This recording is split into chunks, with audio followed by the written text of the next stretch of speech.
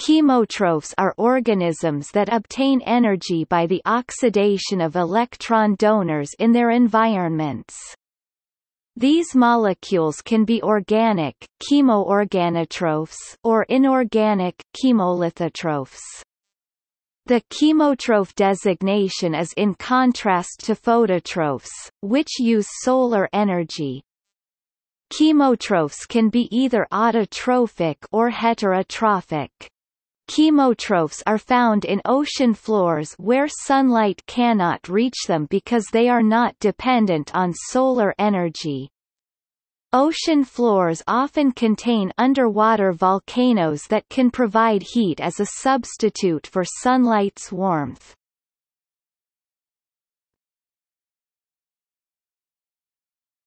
Topic: Chemoautotroph. Chemoautotrophs, or chemotrophic autotroph Greek, chemo, can. Topic: Chemical,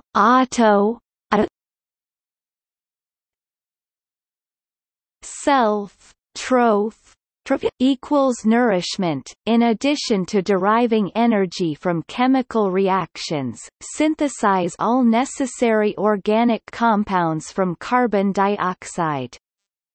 Chemoautotrophs use inorganic energy sources such as hydrogen sulfide, elemental sulfur, ferrous iron, molecular hydrogen, and ammonia.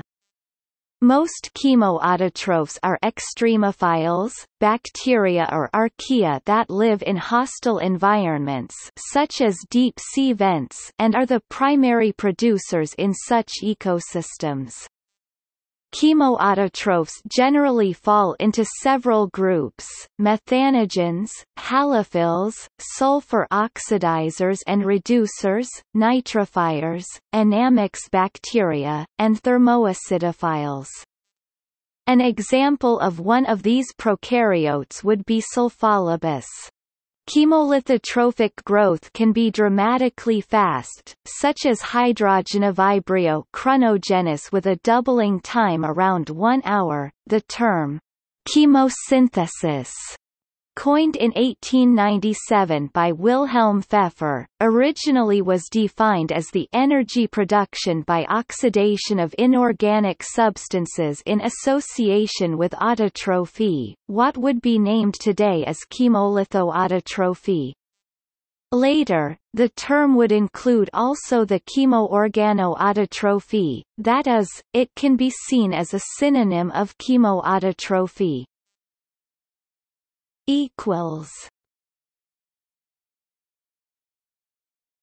Topic: Chemoheterotroph.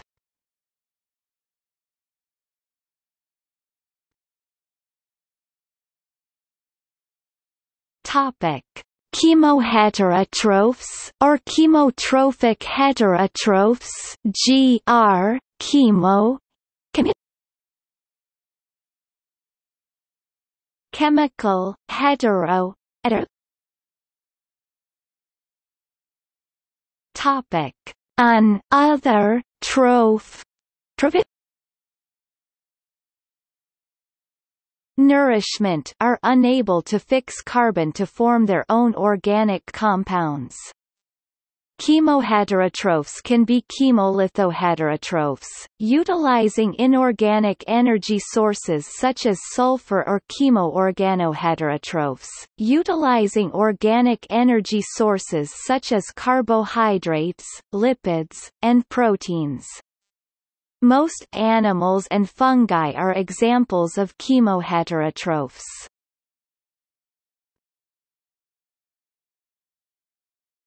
Topic: Iron and manganese-oxidizing bacteria. In the deep oceans, iron-oxidizing bacteria derive their energy needs by oxidizing ferrous iron Fe2+, to ferric iron Fe3+.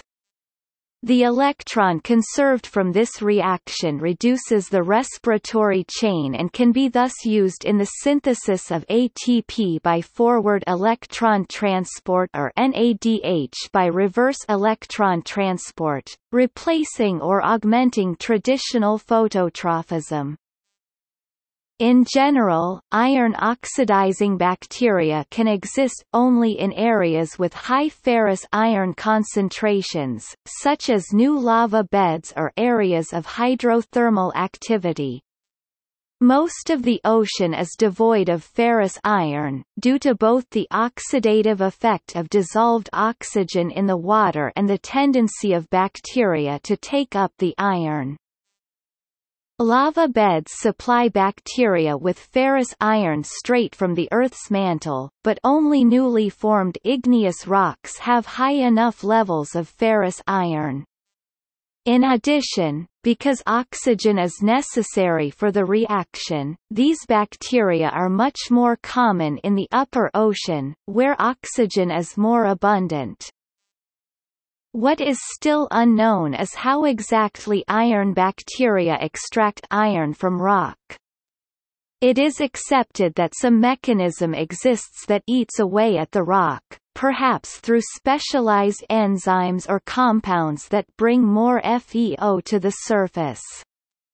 It has been long debated about how much of the weathering of the rock is due to biotic components and how much can be attributed to abiotic components. Hydrothermal vents also release large quantities of dissolved iron into the deep ocean, allowing bacteria to survive. In addition, the high thermal gradient around vent systems means a wide variety of bacteria can coexist, each with its own specialized temperature niche.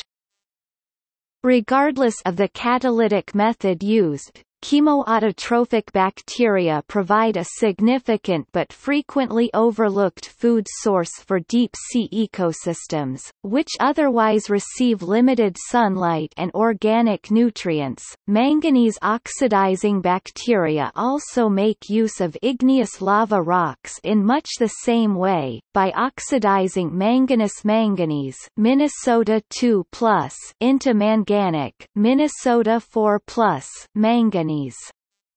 Manganese is more scarce than iron oceanic crust, but is much easier for bacteria to extract from igneous glass. In addition, each manganese oxidation donates 2 electrons to the cell versus 1 for each iron oxidation, though the amount of ATP or NADH that can be synthesized in couple to these reactions varies with pH and specific reaction thermodynamics in terms of how much of a Gibbs free energy change there is during the oxidation reactions versus the energy change required for the formation of ATP or NADH, all of which vary with concentration, pH etc. Much still remains unknown about manganese-oxidizing bacteria because they have not been cultured and documented to any great extent.